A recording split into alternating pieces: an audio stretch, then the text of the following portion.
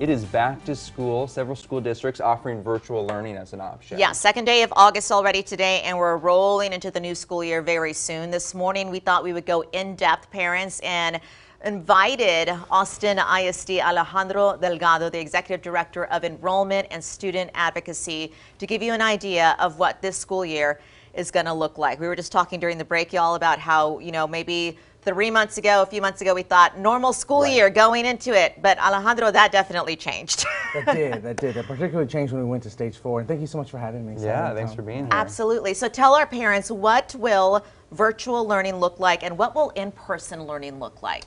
So we're working through all the details still. What we're excited about is, as you know, on Friday, we launched our virtual option.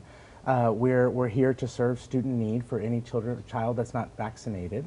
And so on Monday, next Monday, parents will find out if they're accepted to the virtual option.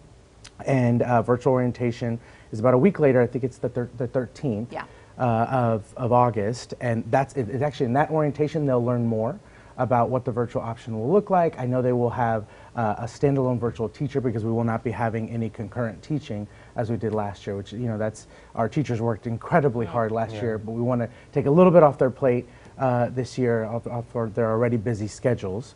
And so they'll learn more about what it will look like then, our parents that get acceptance to the option. And is it anybody who applies gets accepted to have that virtual option, or is it specific students meeting specific criteria? And how many do you expect you'll end up taking? Yeah, we don't know yet. What we saw demand over the weekend. Okay. We'll be releasing more data, as soon as we're able to.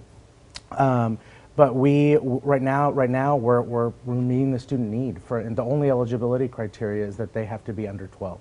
Okay, because that is the great, right? That you're not vaccinated. That's correct. Young. That's correct. I have a little one who's in elementary school, and I was telling you guys during the break as well that she was asking me over the weekend, we were going back to school shopping, am I going to be able to go in person to school? And my answer to her is yes, but as a parent still, I'm asking you, how safe is that for her? Is she going to have to wear a mask every single day?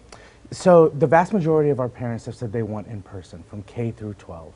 And we are expecting and encouraging our staff and students to wear a mask. I mean, what our message is, we're family.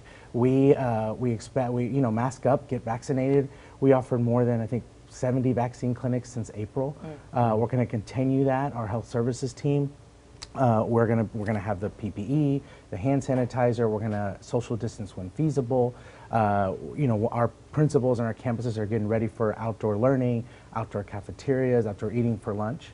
And so we are working to make sure all of our campuses are safe from K through 12, and we're taking every precaution necessary in stage 4 and if we possibly move to stage 5.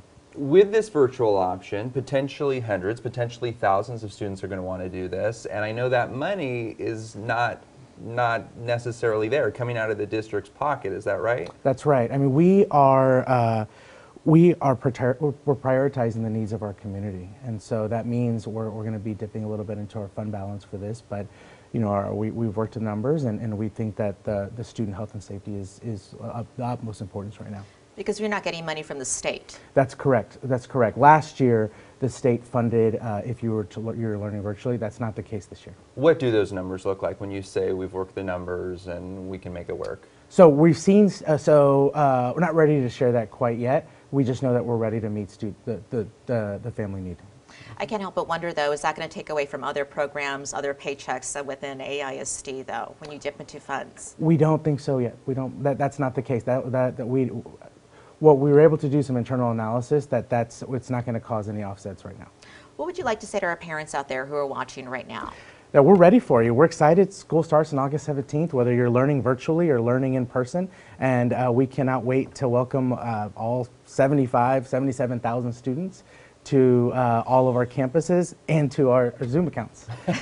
So we're excited to welcome everyone, and it's going to be safe, it's going to be fun, and it's going to be it's going to be a great school year. Yeah, well, I'm sure they appreciate your flexibility. I know you guys have a bit of a yeoman's task making it all come together. It's been a crazy few weeks, but that's our job. Yeah. That's right, that's right. You're going to release that data to us when? When do you think? We hope, we don't have a date yet. The application closes actually on Thursday at 11:59 p.m. And so we're going to be working through that at the latest early next week. Okay. All right. Yeah. Thanks for Thanks joining so us, much. Appreciate it. Alejandro. Thank you. Right now on KXAN.com, you can find out the changes that your school district is making. Our web team continues to update this list. You can find it by searching under School Districts COVID-19 Protocols.